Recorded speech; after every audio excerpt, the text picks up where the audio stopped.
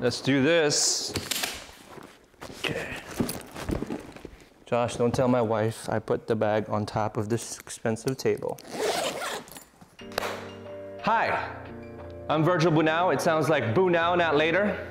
Welcome to my first vlog. Today, I'm going to talk about what's in my bag. What do I pack? What do I bring with me? And hopefully you can get something out of it.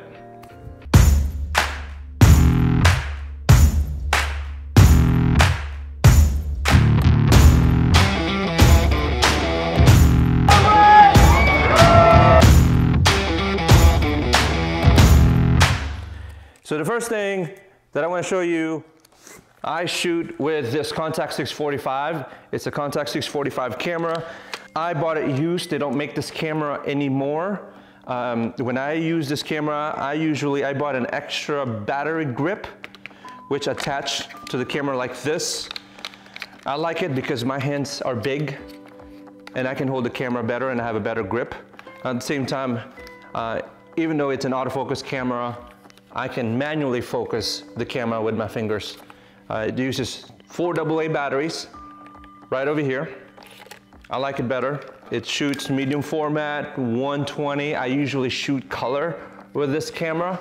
I try to keep my color camera separate from my black and white camera so I don't get confused.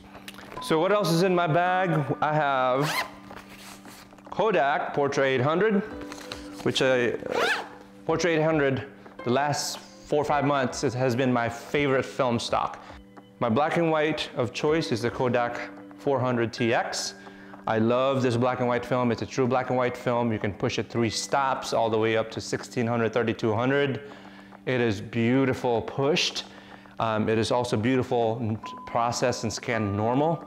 So it's awesome. A couple items that are also in my bag are extra batteries for the D750, food, snacks, you never know when you're gonna eat. Gaffer's tape, I have the 1/2" one. Speaking of black and white cameras, I love my Rolleiflex. This is a Rolleiflex 2.8 F. This was made in the 50s. It's been repaired, refurbished.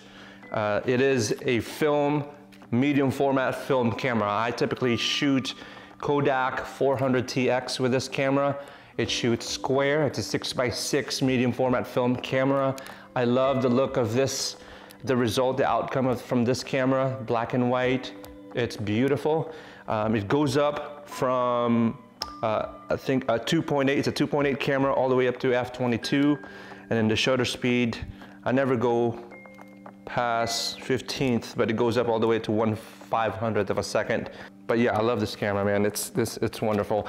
The strap is made by Tap and Die. Again, the link is below if you need to, if you want to check it out. He makes these dies in these. Did I say die? I didn't say ties. This tie. What am I supposed to say? Straps. Straps. Third camera I bring with me at weddings is the Fujifilm X-T2. I just got this camera. I'm probably gonna do a review, but I love this camera. It is a very light camera. It's a beautiful camera. It's digital. It's got the 23 f2 lens. I bought the silver graphite version. It is a little bit more expensive than the black. It's a mirrorless camera, so basically, this is probably gonna go on my review, but I'm just gonna tell you something a little bit about it. When you shoot with it, the camera, when you shoot with it, the exposure, you are already seeing the exposure. So if you wanna see the actual photo before you actually take the photo, you're already seeing it in the viewfinder. So it's a really, really cool camera. It's got dials up here. Just really reminds me of the old school cameras, but it's really digital. Fourth camera I bring with me is my favorite camera these days. It's my X Pro 2. It's a Fujifilm X Pro 2. It is beautiful. Right here I have the 35 1.4 lens. It is equivalent to a 50 lens because the camera is a crop sensor. The XT2 is a crop sensor as well, so that 23 is really like a 35 lens. So this 35 lens is really a 50 lens if we buy the focal length. I bought the thumb grip extra. I love this thumb grip because when I am shooting, it just allows me to hold the camera well. I have big hands. I just need an extra oomph to my grip, you know, for me to just feel comfortable. It just feels so natural and comfortable. So I love this camera. It's a digital camera. It's one of the cameras that I recommend to everyone all the time. The fifth camera I bring with me at weddings or shoots is my Nikon D750. I know the D850 is out right now, and apparently it's amazing, and I'm sure it is. I bought my camera for like, I don't know, $1,800 for the body. So I have the 51.4. The link is below if you need to check it out. It's about $500-600. It's awesome. It's worth it. They should charge more for this lens. This lens is so beautiful. It produces the most beautiful pictures. Another lens that I bring with me, it's kind of heavy. I hate bringing it, but it's so beautiful. And it's so useful, especially with like long aisle ceremony, churches and stuff like that. This is my 7200 Nikon 2.8 version 2.